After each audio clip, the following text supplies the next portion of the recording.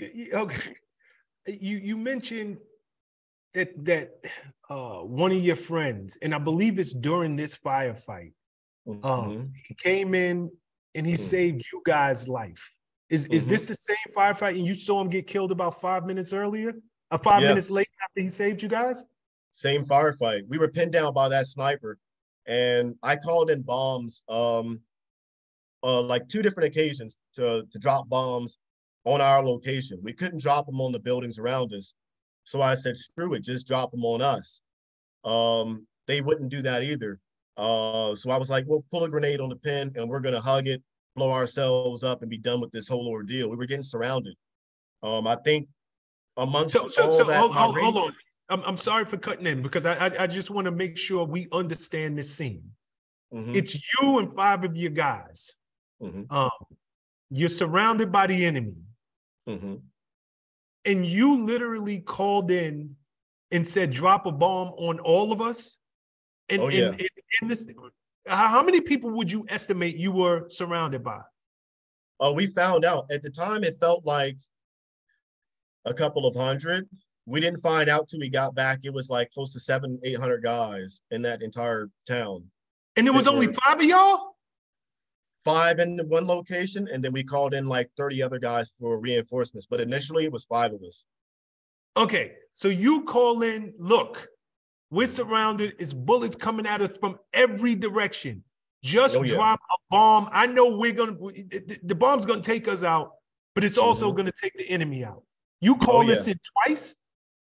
Yeah, I called it in twice. The first time I called it in, it was for a 500-pound bomb on an F-16. The second time I got in contact with the B-2 stealth bomber. I thought it was a UFO flying in. And I was like, wow, I've never seen this before. And it was just like a weird movie. I thought I saw Independence Day UFO flying over, and I was going to have some bombs dropped on us with that. That was around the time where I can hear the footsteps of the enemy, like impacting the ground as they were running around us. We were in this little makeshift fighting position they had made. It was like a hole in the ground. We all shoved into there. And a few of the guys who couldn't fit in the hole were sprawled on their backs and laying flat on their stomach, hiding in this like mediocre, somewhat tall grass. And you could hear the enemy saying Allah Akbar and running on the ground and all that. So I didn't want to get beheaded. I knew we were going to get captured. If they couldn't, kill us, they were running around looking for us. So I just called in for the bombs to be dropped. That way we could die and not give the enemy satisfaction and hopefully kill a few of them too. And during all that, we watched the stealth bomber come overhead, but all he did was pop flares and try to scare the enemy away. But he was like 500 feet above us, and I could see the bombs in the bottom of this airplane flying overhead. And all they did was drop flares to scare the enemy. And amongst that whole chaos, after we decided we were going to pull the pin on a grenade and all hug it, the machine gun team heard it over our broken radio calls, and he decided he was going to run close to like half a mile through open terrain and gunfire and help us get out. So that's what they did. They ran over, and I remember like as we're giving our goodbyes away, I looked over my shoulder and I thought I saw, this is how like crazy my mind was working. I thought I saw the Roadrunner from like the cartoons, how he kicks up the dust when he's running and his feet are running so fast. I saw that going across the field. I was like, oh, wow, the Roadrunner's here now. First UFO, now the Roadrunner. And I looked again, and it was the machine gun team, like helping us get out. So we popped smoke. The smoke blew the opposite direction. And we just started to zigzag and get our way out, going off in pairs. Me and my spotter were the last guys to go.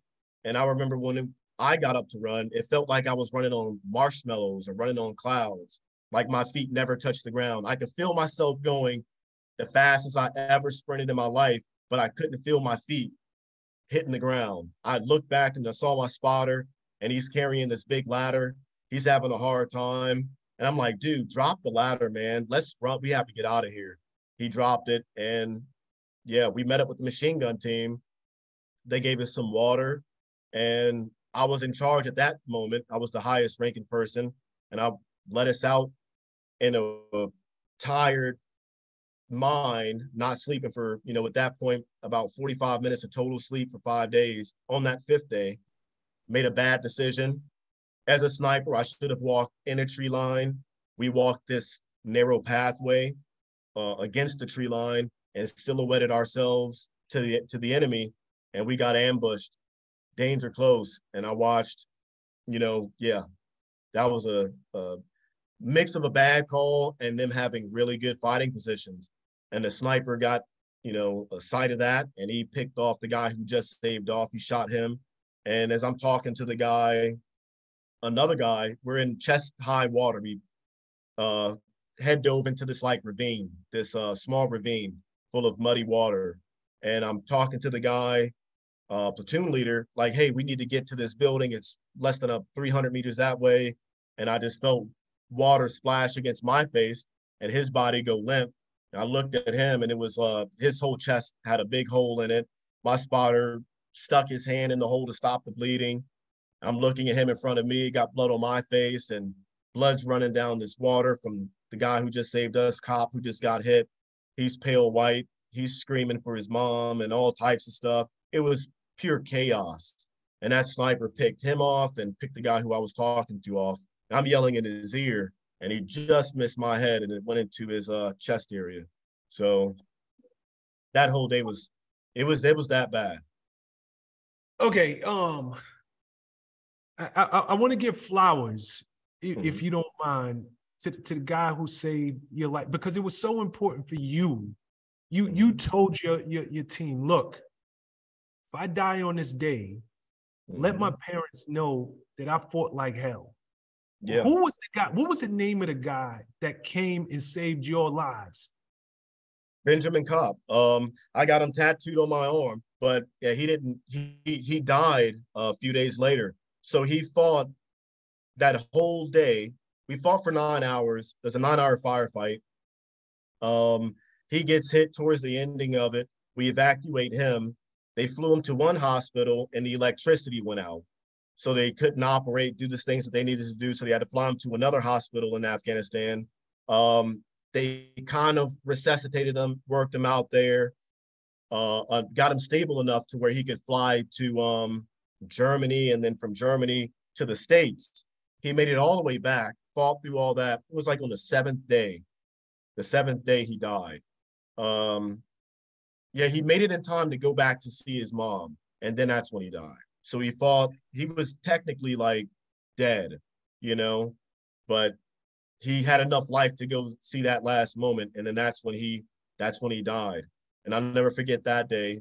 My platoon sergeant came up to our room, the sniper room, and he told me and my spotter, hey, Benjamin Cobb died today. If you guys need anything, let me know. But yeah, that was a bad day. I want to say it was July 18th. July 18th is when he died. Yeah.